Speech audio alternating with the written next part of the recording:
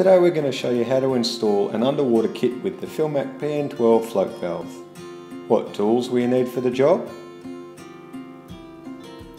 A Philmac PN12 Float Valve and float and an underwater kit,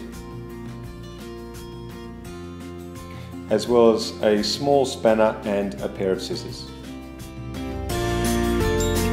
Today we're going to show you how to install the Philmac PN12 sleeve float valve with an underwater kit. Firstly, what you need to do is apply thread tape to your threaded connection. The Philmac PN12 sleeve valve comes with a 3/4 by 1 inch threaded adapter already connected, so you can either apply thread tape to 3/4 connection if you want that. Otherwise, as we've done here, take that off and apply thread tape to the 1 inch connection. Before you install your Philmac PN12 sleeve float valve into the trough, remember to install your underwater kit.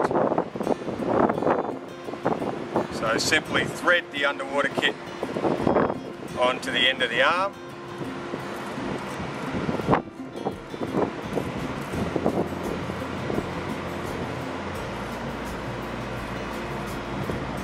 And nip it up with a wrench or a spanner.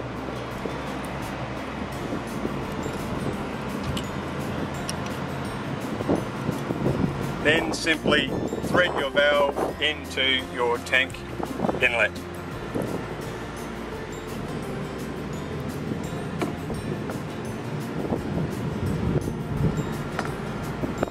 Once you've adjusted your underwater kit, simply screw into your float.